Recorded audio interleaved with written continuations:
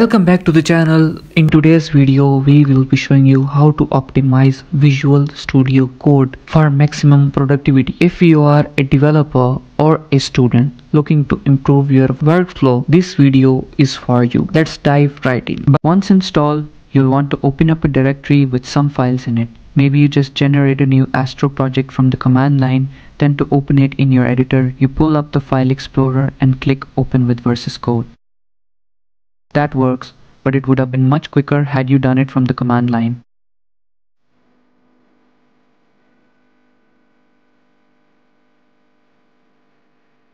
Vscode allows you to use the mouse for everything, making the tool approachable, but that's really the most efficient way to get things done. You don't have to go crazy and learn something like Vim or Emacs, but it's important to understand that anything you do with your mouse can likely be done quicker with the keyboard.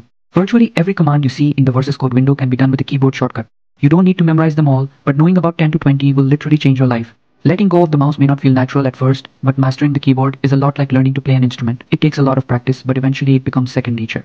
The first shortcut you'll want to memorize is Control-Papa, which brings up the command palette. The beauty of the command palette is that it gives you all the power of Vscode from the keyboard without having to memorize a bunch of key bindings. By default, it will give you a list of recently opened files. In addition, you can start typing a file name to find it in your project. And that's obviously much quicker than trying to find a file by clicking through a bunch of directories in the file explorer, but the command palette can do a lot more. If you type a right angle bracket, it will give you access to virtually any command that you can run in Vscode along with the commands for the extensions that you use. For example, you may want to toggle the minimap, or one thing that you'll notice in some of my videos is that I execute JavaScript directly in the file itself.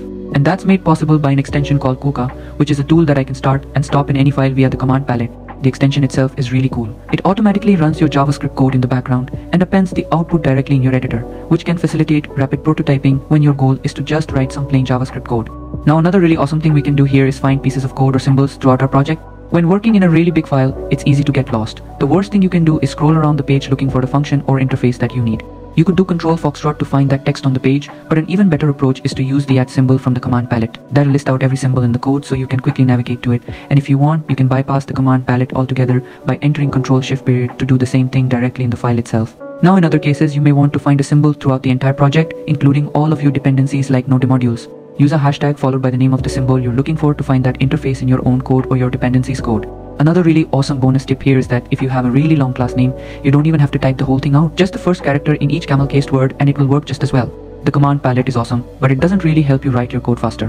When you see a line of code that you want to edit, the natural approach is to take the mouse and then highlight that line. A developer might do this 100, if not thousands of times per day. A faster way to get to where you need to go is to hit Ctrl-Alt followed by the line number that you want to focus on. From there, use the arrow keys to go character by character and hold down the Shift key if you want to highlight something, or use Ctrl arrow to move word by word. When your cursor lands on a word that you want to edit, hit Ctrl-Delta to highlight it so you can then delete it or replace it. But here's where things get really mind-blowing. If those characters appear multiple times in the code and you want to edit them all at the same time, just hit Ctrl again and again, and you're now a 3x developer editing 3 lines of code at the same time. In some cases, you may want to use the mouse for multi-line editing. Holding down Alt while you click on different parts of the editor will set up cursors in multiple places. That can be really useful for writing repetitive CSS properties. One place you might use this often is with opening and closing HTML tags, but you can actually make your life even easier by installing the auto rename tag extension. This will automatically rename the closing tag when you edit the opening tag, and it can work in other languages beyond just HTML. Now in other cases, you may just want to delete or move a line. The amateur approach is to highlight that line, do a right click with the mouse and find cut, then do another right click with the mouse and find paste. Here's the faster approach. If your cursor is already on a line, all you have to do is hit Ctrl-X to cut it. No highlighting is necessary, but if your goal is to move the line somewhere else, then there's an even better approach. Use Alt followed by the up or down arrows to move the line somewhere else quickly. And if you want to copy that line as you move it, use Alt-Shift followed by the arrows. Now one other thing that you likely often do in your code is comment it out to disable it. The worst possible thing you can do is go line by line adding the comment syntax to each line. If this is how you currently do comments, you'll want to pay attention to this next shortcut. First, highlight the code using your mouse or by using that Ctrl-L command to highlight line by line. Once highlighted, use Ctrl// to toggle comments on that code. Now when speaking of code comments, it's often important to format them properly. In JavaScript, that typically means following the JSDoc standard, and there's an extension called add_comments. Once installed, it allows us to highlight a function, then use the command palette to add a comment to it automatically. Bonus tip, in your JS.comments, you can use the link tag to link to other symbols in your source code. When you hover over that symbol, it will give you the comment. Then if you click the link, it will take you to that part of the code automatically. That makes writing comments much easier, but what if we could also make them easier to read by also installing the Better Comments extension to get automatic highlighting in our comment text. Any line that starts with a bang is now red, and all of our to-dos are highlighted orange. But now let's switch gears into a very important topic, the terminal. You can open a new terminal session directly in Vscode in your current working directory using Control backtick. When you start a new terminal, it uses your default shell, which in my case is bash. If you click the caret, you can use a different shell if needed, like PowerShell or WSL. What often happens though is you need multiple terminal sessions running at the same time, like one for your test runner, one for your dev server, and so on. To keep things organized, click on the icon, then change the name or the color of that session, and now you don't have to fumble between different terminals to figure out what each one is doing. Now when you type out an actual command in the terminal and you screw it up, you can use control arrows to quickly navigate to a different part of the actual text, because your mouse won't even work here. But if you already hit enter and got an error message, you can use Ctrl K to clear out the terminal, then use the up arrow to go to the last command in your history and just rerun it instantly. But what if there is a way where you didn't have to write the same terminal command over and over again? Like, how many times have you written memrun build or memrun test? To simplify things, you can create a Vscode task, which is just a JSON configuration that contains a command that you want to run in the terminal. Now, instead of pulling up the terminal and writing out a command, you can just use the command palette to run it automatically, and it will show the name of that task in the terminal sidebar here. Speaking of the terminal, one of the most common things you'll do here is execute commands for version control using Git. Not only are Git commands hard to remember, but it can be very dangerous and painful when you mess them up. The standard procedure for Git fuckups is to go to Stack Overflow and look at the top questions there, because they're almost all related to Git. The funny thing though is that I think this is an area where it actually makes more sense to use your mouse as opposed to the keyboard. In the source control tab in Vscode, we get a breakdown of all the changes in our current working directory. We can just point and click at files that we want to stage, and also notice the icon next to each file, which will tell us if that file has been modified, added, or removed. Now from the drop-down menu, we get a list of all the possible Git commands.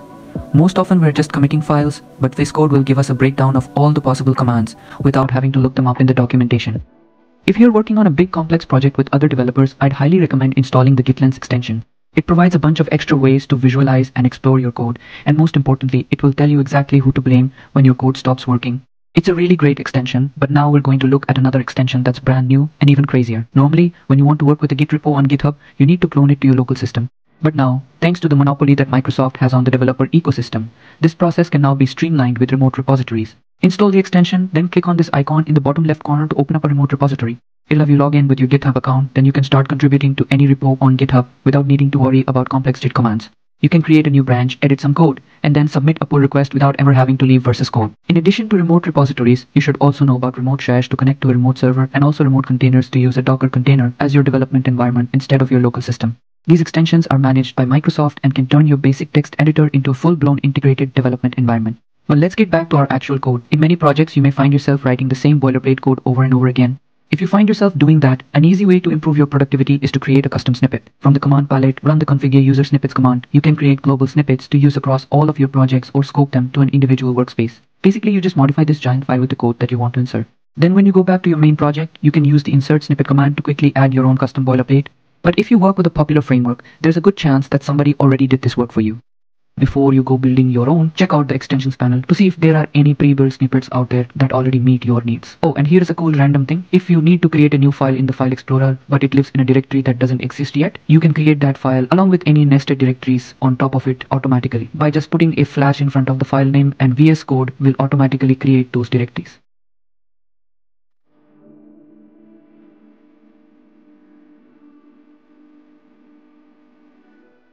Yet another awesome tool that I want to mention is the paste JSON as code extension. If you work with TypeScript, one extremely tedious thing you might have to do is take a JSON object and convert it to a bunch of types to represent some kind of schema. This extension will take your JSON and automatically infer types using a tool called QuickType, and in some cases that can save you hours of work. But the final thing I want to leave you with is a quote you've probably heard before. There are only two hard things in computer science: cache invalidation and naming things. Naming your code is hard, which means that you'll often be renaming things. When you name something poorly, your first idea might be to do a find and replace across your whole project, but that can be kind of dangerous. A better idea is to find the thing you want to rename. Then if you right click it, you can find all of its references or implementations. Then from there you can use the rename symbol option to safely rename it across all of your files. I'm gonna go ahead and wrap things up there, but make sure to share your own VS Code pro tips in the comments. Thanks for watching, and I will see you in the next one.